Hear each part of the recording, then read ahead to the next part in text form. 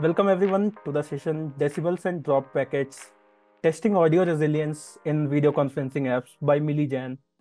We are glad Milee can join us today. So without further delay, over to you, Milee. Thank you. Hi, everyone. Today I'll be talking about my experience report where I tested audio resilience in various video conferencing applications.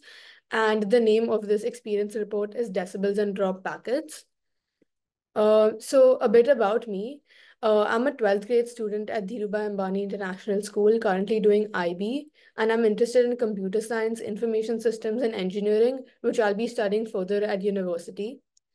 So uh, uh, I'll start off with the introduction and background about my experience report, then the experimental setup I did, the data analysis, the explanation, and finally the conclusion.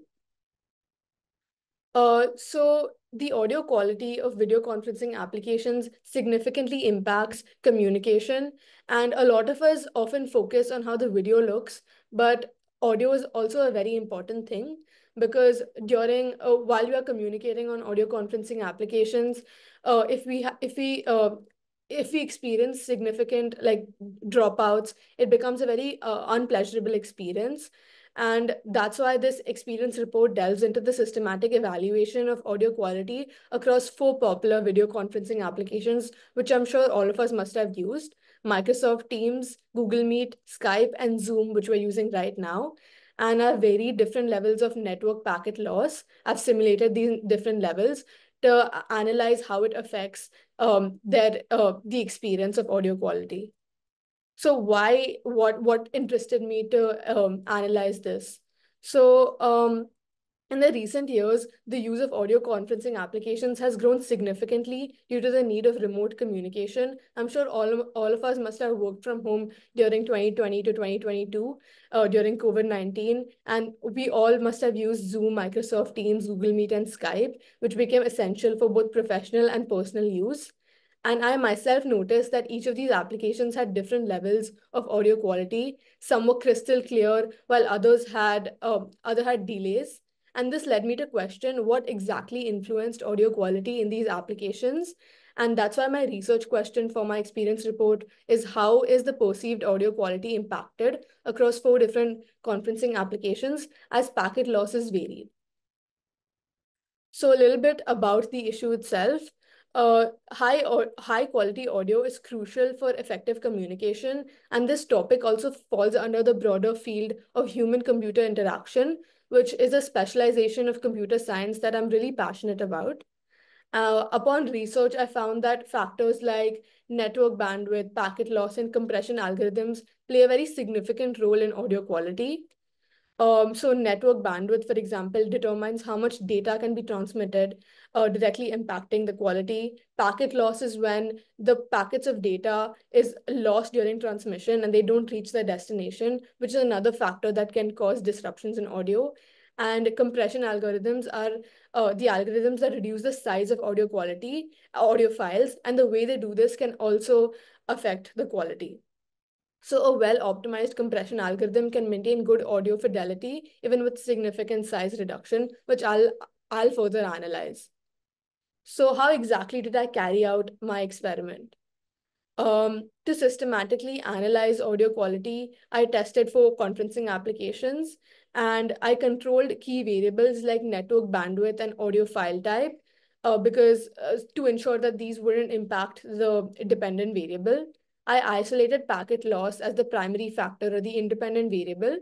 And I used 2 MacBook Pro laptops equipped with a virtual device driver called BlackHole to ensure audio routing between these applications without any additional hardware.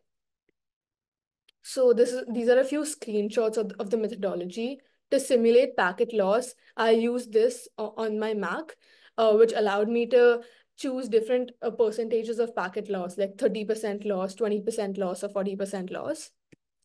Then on both of my devices, for example, on Microsoft Teams, I joined the same call using both the laptops, and on the sending end, the speaker was set to MacBook Pro speakers, as you can see, and the microphone was set to the virtual device driver BlackHole. And then on the receiving end, I clicked on multi-output device, and the microphone was MacBook Pro microphone.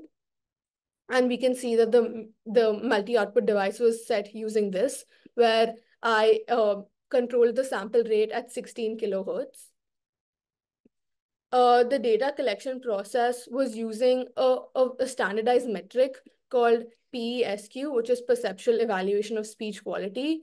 And I measured the mean opinion score of the audio quality from 1 to 5, with 5 being the best and 1 being the worst. Each packet loss level was tested 3 times per application. So I took 3 trials, which reduced the number of anomalies which gave me.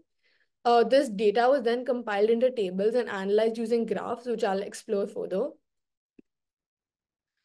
This is a snippet of the data collection process where I had to use a program to actually calculate the PESQ scores. So the first 3 lines is basically just loading the 3 files which were recorded on the device. Then line 13, 17, and 21 ensured that the sampling rates matched. And then 14, 15, and all of the other lines actually calculated the scores. The last line was calculating the average score, where I added up the 3 scores and divided it by 3. So delving into the actual data analysis, here I collected the raw data from my experiments, and I measured the mean opinion score, which ranged from 1 to 5.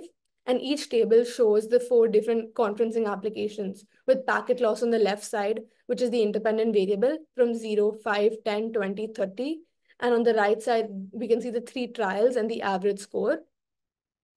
So from the data, we can see that Zoom consistently maintained a high audio quality, while Google Meet's performance dropped significantly, and Skype showed a sharp initial decline, while Microsoft Teams displayed a more stable but gradual reduction in quality. But why is this?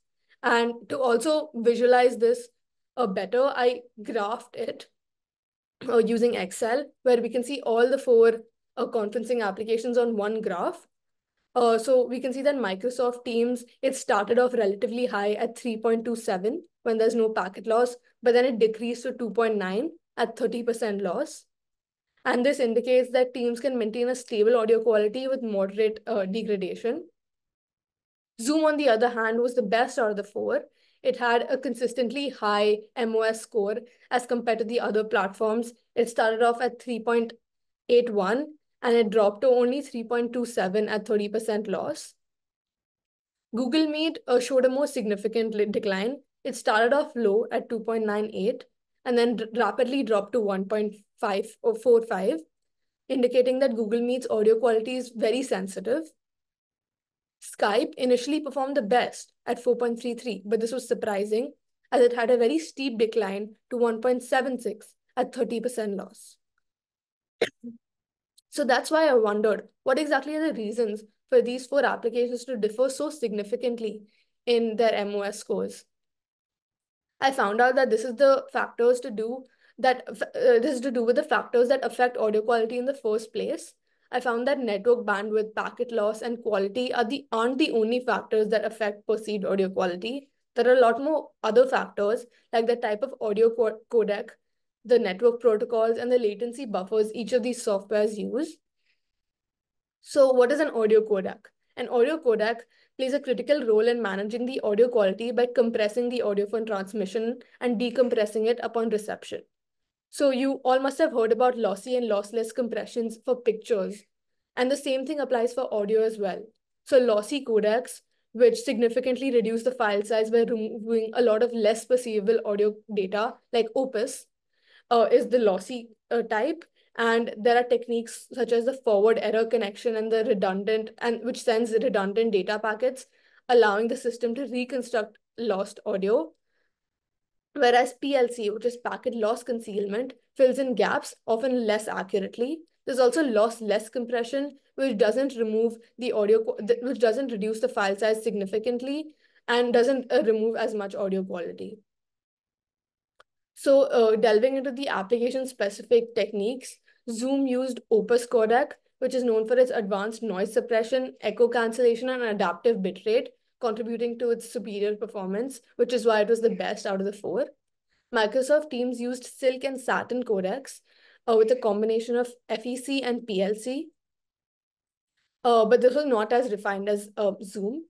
Skype then used Silk with its own iterations to the software, making it a little less effective under poor network conditions. And lastly, Google Meet transitioned to the Lyra codec, optimizing for low bandwidth, but also compromising quality at the same time, which shows how there's a trade-off between quality and low bandwidth conditions. The next factor I researched upon was network protocols, which are the set of rules that govern how data is transmitted across networks. So for real-time communications, protocols like UDP are preferred because they allow data to be sent without the overhead of establishing a connection. And TCP, on the other hand, ensures that all data packets are delivered in the correct order, which is reliable but slower. QUIC, Quick, which was developed by Google, is reliable. Combines low latency benefits of UDP with some reliability features of TCP, enhancing the performance under variable network conditions. So Zoom used UDP, and it had its own proprietary techniques like error connection and jitter management that helped it maintain its high audio quality. Microsoft Teams used UDP as well, but optimized it for enterprise environments, making it reliable under complex network setups. Skype, while similar, did not have many optimizations, leading to inconsistencies in performance. And Google Meet used Quick over UDP, which works well in low bandwidth scenarios, but doesn't always prioritize audio quality like we saw even in audio codecs. So this shows how a lot of these applications have similar factors which affect its audio quality. Lastly, I also explored latency buffers, which are used to delay audio processing slightly to ensure that data is received correctly and the jitter is smoothed out. A larger buffer can smooth out disruptions effectively, but increase delay, making conversations seem unnatural. Conversely, smaller buffers reduce delay, but may lead to more frequent audio dropouts. And managing this balance is very important for delivering high quality real time audio, especially in varying network conditions. So Zoom specifically excelled in this, in latency buffer management with sophisticated algorithms that dynamically adjusted buffer sizes based on real-time conditions. Microsoft Teams also managed buffers well, but prioritized stability, occasionally leading to slightly higher latency. Skype's buffer management relied on other techniques that may struggle under fluctuating conditions, which explains its results. And Google Meet optimized for low bandwidth environments, sometimes experiencing high latency due to its focus on conserving bandwidth, especially when conditions vary widely, which is when you have 30% packet loss or 40% packet loss. So finally, what's the conclusion? Zoom consistently delivered the highest audio quality across all levels of packet loss thanks to its advanced codecs, error connection techniques, and dynamic buffer management, whereas Google Meet struggled the most with significant drops in audio quality due to its reliance on low bitrate codecs and a less effective packet loss management strategy. All in all, these insights not only help us understand the strengths and weaknesses of each platform, but also guide us into making informed decisions about which application to use based on these specific network environments that are analyzed. So this analysis underscores the importance of continuing to innovate and optimize these technologies to ensure a very seamless and effective communication in our increasingly digital world, like what's happening right now.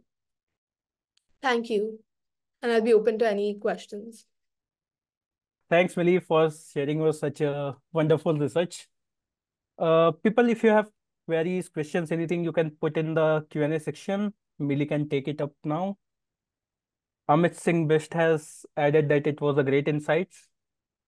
Thank you. So there is one question from Samksha Sahib. What motivated you for this research? So there were actually two main things. First, I discussed how during the COVID-19 times, I actually had to use these conferencing applications myself. And I noticed that some had very clear audio while others didn't. And this really made me curious as to why these had such um, different experiences. So that was about 2 or 3 years ago. And recently, since I'm doing IB, in my subject, computer science, I had to actually write a report on an experiment I did, and I chose to do this, and therefore I wrote a 4,000-word essay on this topic as well. Got it. There is another question from anonymous attendee. Can you explain how you tested the audio? So I used a PESQ tool, which is a standardized metric, which stands for Perceptual Evaluative Speech Quality, which actually measured the audio quality of the files after recording it on each device. And I wrote a program which I showed before, which I'll just go to right now here. So the first three lines actually loaded the recorded files, and then using this tool, I calculated the median opinion score, and it compared the original file to the recorded file, which gave me the score from 1 to 5, with 5 being the best and 1 being the worst. Got it. So there is one question in the chat as well. I guess it was answered. Which tool did you use to verify packet loss? So packet loss was done using network link coordinator, where I basically just simulated different levels of packet loss from 0%, 5%, 10%, 30%, and 40%. Understood. Uh, there is one more question. So from Surendranath. So to be clear, you tested the recorded session from various applications, right? Yeah, from the 4 applications. So Naveen has one question. Can we use this tool for testing audio quality indirectly from a call? I don't think we can use it directly. I think we'll need 2 laptops like I had in this experiment, and you need to write like a program which records the files and then tests it. So I don't think you can directly do it using just one device. Understood. So there is one another question. Was Appium used anywhere?